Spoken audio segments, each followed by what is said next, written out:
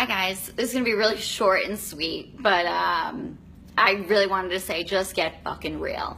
To this one person who I was on the phone to just now, I talk to clients all day long, and I was on the phone with somebody who needed help, kind of like applied to work with me, but there's a process that you go through when I decide whether I want to work with you and you want to work with me and stuff like that. And I ask people standard questions, right? Like, you know, how much you weigh and stuff like that. And of course, this person like couldn't really disclose how much they were really weighing. And then when it did come out, she was like, over 200. And I was like, okay, over 200 pounds. About how much? I don't know. Maybe 240. Well, 200 and 240 is a big friggin' difference, right? Okay. Cool. Went to the doctor last week, pre-diabetic, high triglycerides, high LDL, everything up. Cool. So what's your motivation? You want to lose weight? I just want to lose 10 pounds. What? I was like, okay, 10 pounds.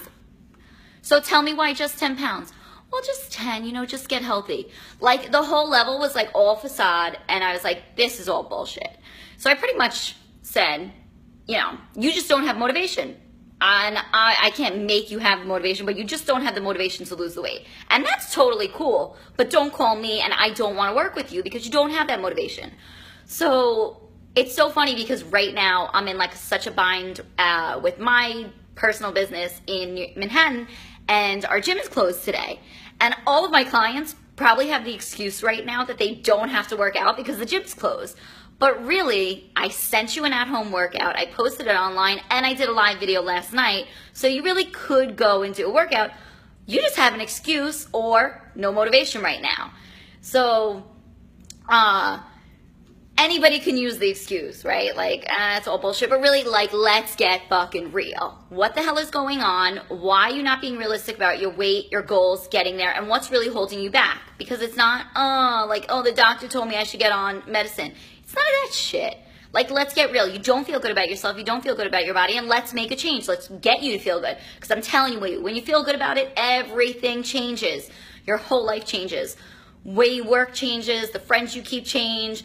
Everything happens, and it happens like in such an amazing way. And you could talk to some of my ladies who work with me, and they're like, oh my God, I feel so much better now. I look better. I'm hanging out with different people. I'm going different places, but like the things that are going in my life are awesome. And that's the great benefits of it. But if you don't have the motivation to get there, like I cannot come pick you up off the couch, sweetie.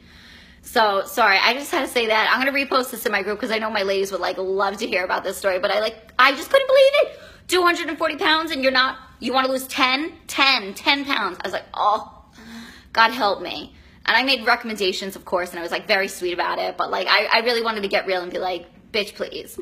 So anyway, just me ranting, and everybody stop using those excuses because I don't buy it. I tell all my clients I don't buy bullshit.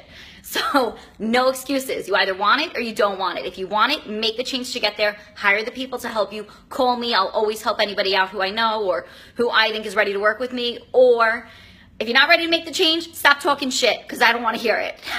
All right. Love you. Bye, guys. Have a great day.